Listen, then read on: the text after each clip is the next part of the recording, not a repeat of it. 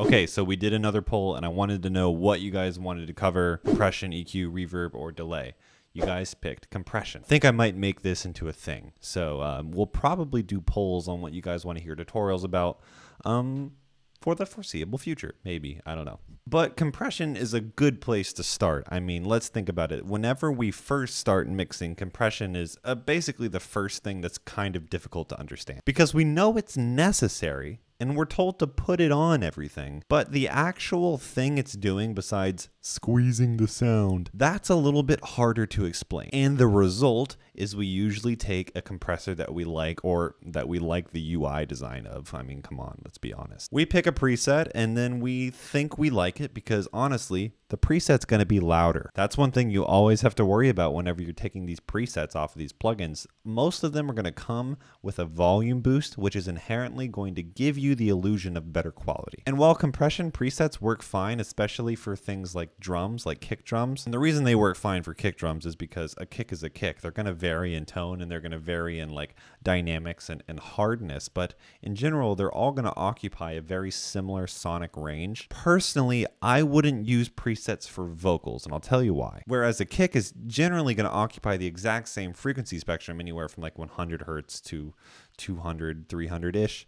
A vocal can sit almost anywhere depending on the vocalist. Not only that, but depending on the vocalist, the song, the tempo, the syllables on the vocalist is going to change. That means a lot of the parameters that we're going to go over in this video are also going to change. See, in this video, we're going to go over different thresholds, pun intended, of sort of varying complexity on how compression works. But the big thing that we're going to talk about today, and the thing I think most people get the most confused about, is attack and release. Now, whenever we get to the basic understanding of what a compressor does, I find that attack and release are the least known. They're the one that people know the least about, but they're also the one that gives you the most customizability. Do you remember whenever we were talking about how different vocalists are going to have different lengths of syllables?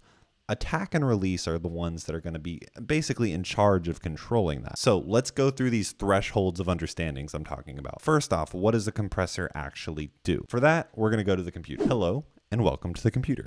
So I have a vocal here from Carolina Alabau. You guys probably know her from the channel already. She's on a lot of different mic demos. I will link her Instagram in the bio and also on the screen right now. So check this vocal out. Cada día vivo un universo lleno de ilusión. Just reverb right now. Y luego se esfuma, dejándome a oscuras. Right. So this is all just the regular old vocal. It's completely raw besides, like what I said, just some reverb. This monstrosity that you're seeing is an audio track that I printed a completely nuked compressor into. Now, the first thing I want you to notice before we even play anything is to take a look at the shapes of the waveform. Let's zoom in, say here, okay? In the actual vocal, this is a very small waveform. In the really compressed vocal, it's a sausage. Whenever it comes to understanding compressors, I want you to think about sausages, because what it does is it takes everything loud and it takes everything quiet and it compresses them to the same volume. And the result in terms of the visual waveform is a sausage. So let's listen to this one part of the vocal, you know, just the vocal uncompressed. All right, now let's hear the compressed one. Everything that was quiet and nuanced is right in your face. It takes all of the detail. It takes everything that made the vocal dynamic and it squishes it. Now, obviously, this is a stupid extreme example. For example, all of the plosives, all of the S sounds, you can see it in the waveform, are really spiking and they hurt a lot. Let's hear it.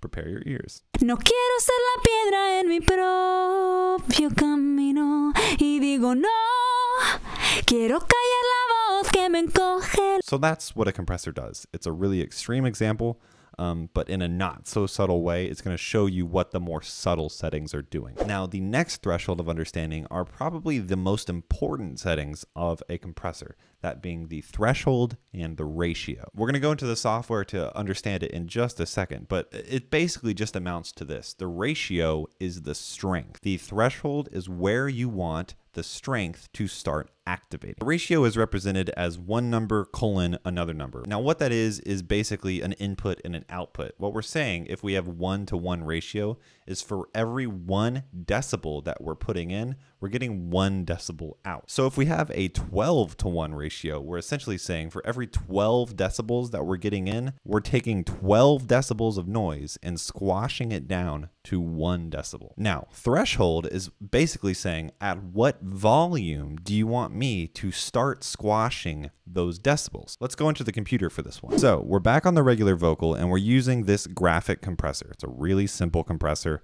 and watch where the little dot lies on the vocal. Y digo no, no quiero ser la piedra en mi propio camino.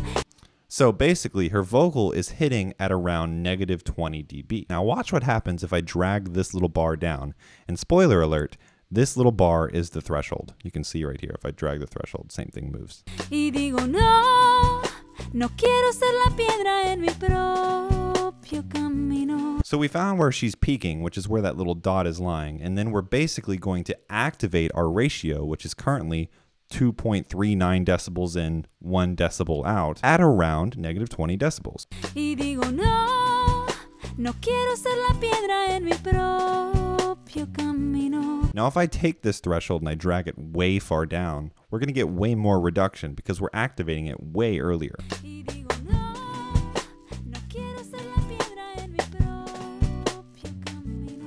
Y digo no. So you can think of threshold as where you want to begin targeting your compression, and you can think of ratio of how strong of a compression you want to activate. Now, in order to understand attack and release, I could show you with just a compressor, but I think it's better exhibited through a gate. Now, if you guys know what a gate is, it's basically just at a certain volume, no more volume. I'll show you what I mean. So if I play this section of the vocal here with no plugin activated, Que sigo aquí dañada, no dejándome avanzar.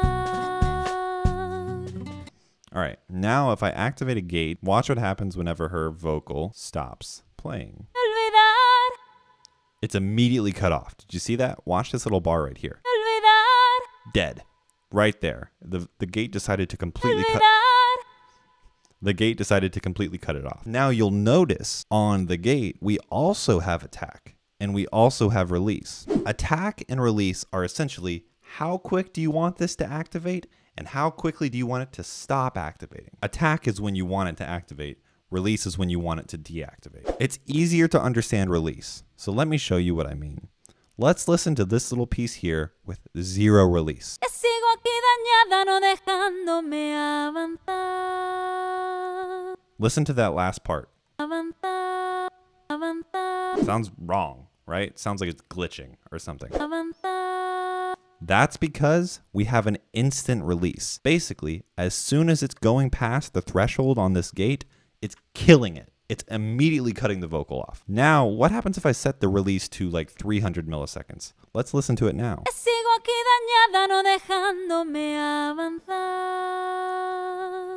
Sounds a little bit more natural. That's because we're essentially saying, I want you to take 300 milliseconds before you decide to completely shut the volume down. Let's take the decay of the very last note. With an instant release,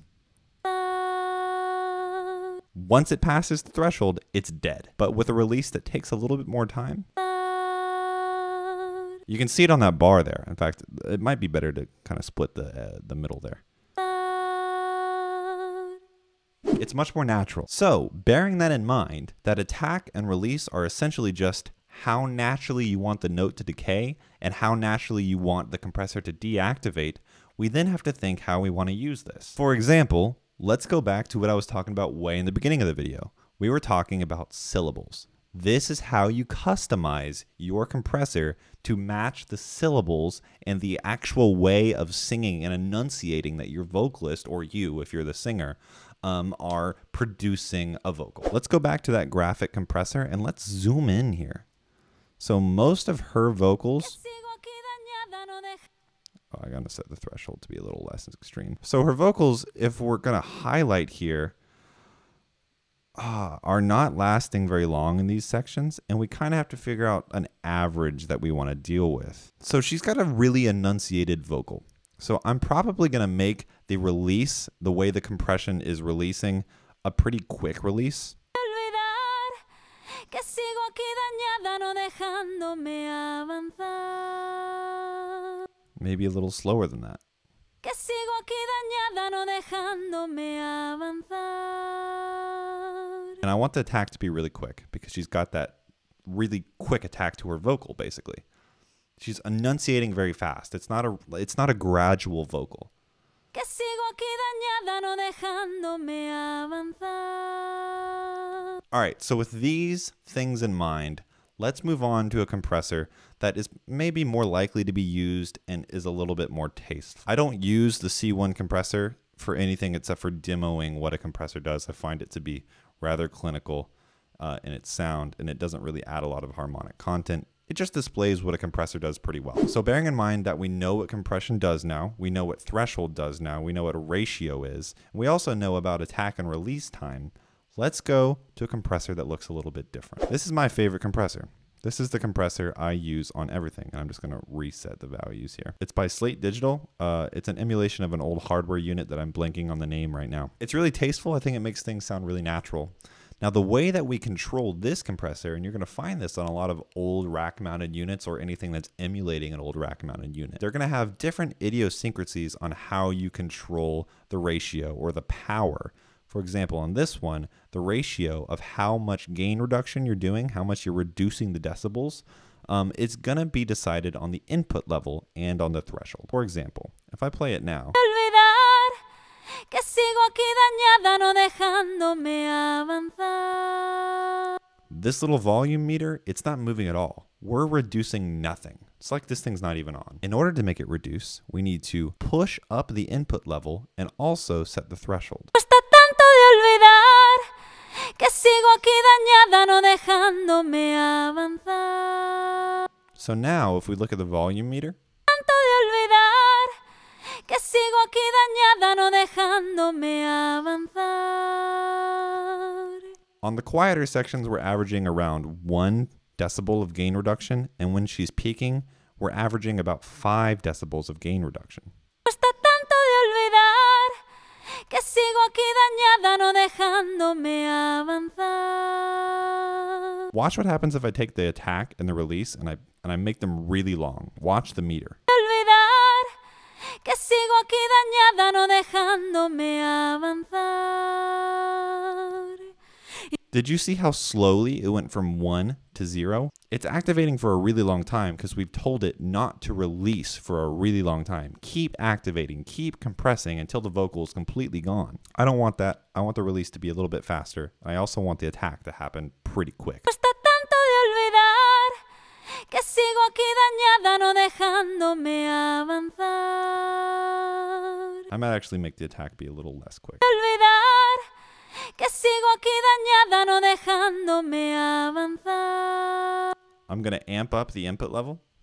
That way we're going to put more signal into the ratio. Olvidar que sigo aquí dañada, no dejándome avanzar. Y digo no, no quiero ser la piedra en mi propio camino. Y digo no, quiero callar la voz que me encoge los sentidos. Y digo no, yo quiero volver a amar otra vez. So now what we've done basically is the really loud parts are being reduced in gain by sometimes up to like 7-10 dB, and then the really quiet parts are, you know, only being reduced by maybe 1 decibel, and it's normalizing our vocal a little bit so that, you know, the loud parts aren't clipping while the quiet parts are too quiet. We can then raise up the volume level in a more uniform way, and it can bring out a lot of taste and style because suddenly that breathiness is a lot more noticeable. So yeah, compression is both going to normalize the volume so you can bring it up in a more uniform manner.